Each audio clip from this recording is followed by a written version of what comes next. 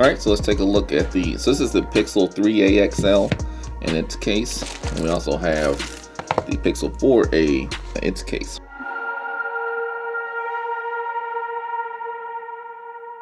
Google's starting to have nice little options to open their packaging, which is nice.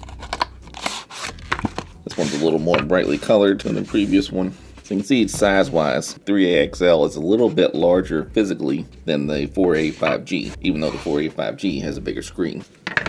A little different internally as well. So here you see the 4a 5G, and here is the 3a. It says 3a, but this is a 3a XL. You can see in the About phone it says Pixel 3a XL. And that was the case, of course, for it. Same deal with this one. It just slides right in there. Fits nice and snug. Obviously, it's a Pixel phone with a Pixel product, Pixel case. Cut out for the headphone jack. Button still works. Volume is just this raised indent here, and it works just fine. And plenty of room for your USB-C access, and plenty of room for your fingerprint. If you put them side by side like this, you can see it's just a hair taller on the 3a XL. They're about the same, really. I know it's hard to tell from this angle, but run this across, I mean, it's maybe a little taller on the 3a XL. Now for me, I like a physically larger phone, but this is not going for me. This is going for my mother, who is going to have much smaller hands than me. Alright, so that's the cases. You can tell this one's, I've had it since it came out. It's got a little dirty, I guess, but it's held up pretty well. So let's compare the two Pixels to each other here. See, they're pretty similar. I mean, obviously they're both Pixels, so they should work just fine. Fingerprint sensor works great on both. Both of them have updates available. I've set the display settings to be basically the same. 4a 5G is here, and the Pixel 3a XL is here. Now this one's not been set up, of course. I'm switching from one to the other. Slide to the left here, you have same shenanigans. I changed it to the 3-piece bottom here. I don't like gestures. Now, as you can see, both the display settings are set to the same. This is the 4a 5G, of course, and this is the 3a XL.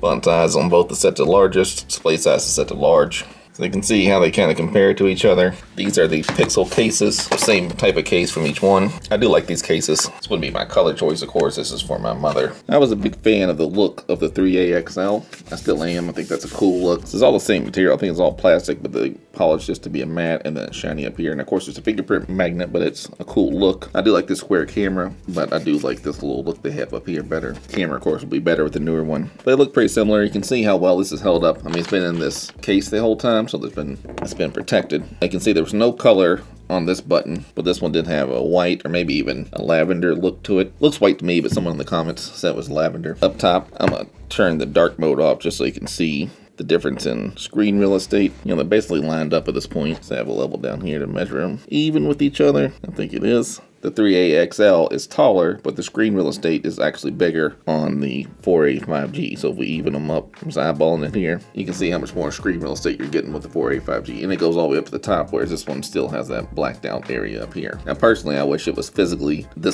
as large as this one and had the screen maxed out, because I like a big phone and I like a big screen. My daily driver is the Note. You can see how much gigantic, this is the Note 20 Ultra. You can see how much bigger that is, of course. Now, of course, it costs substantially more than either one of these phones. Both of them together don't cost as much as the Note. So they're both on Wi-Fi now. Let me restart this one. Let me turn off. So I've turned Wi-Fi off on both of these. This is the 3a XL. It currently has a SIM card in it. This one doesn't. This one doors. This is my Note 20 Ultra. It should also have a 5G speed in here. People have told me not to do this side by side, but I'm gonna do it anyhow. I'm in Louisville, Kentucky, but I'm in the basement of my house, and you will get 5G coverage here sometimes. The city has plenty of 5G coverage, but in my basement, sometimes I just get LTE. So, nothing amazing here. I'm actually getting better speeds on the LTE here. So you can see my results. Sometimes you get pretty legit by, like here, 163 on 5G, 274 on 5G. So, occasionally it hits pretty good on 5G, but most of the time it does not. Once this guy comes back on, I'm gonna switch to LTE over here and we'll do a little speed test action on that. And this one obviously has this update to go. So let's restart this one. So you can see this is Android 11. All right, so now we're gonna get the newest update. I haven't been using this phone, that's why it's not been updated. So you can see the 4a 5G is on the February 5th update. The 3a XL is also on the 4a on the February 5th update, and then the much more expensive Galaxy Note 20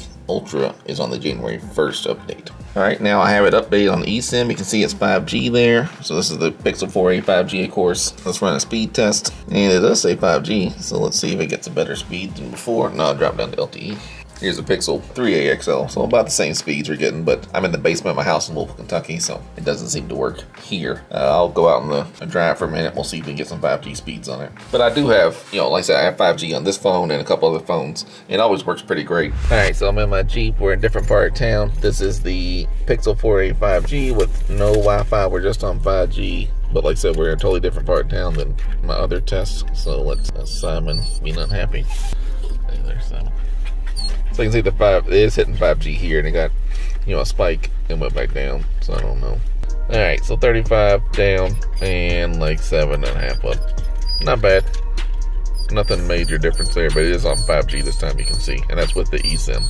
And Simon is not happy. All right, thanks for checking us out.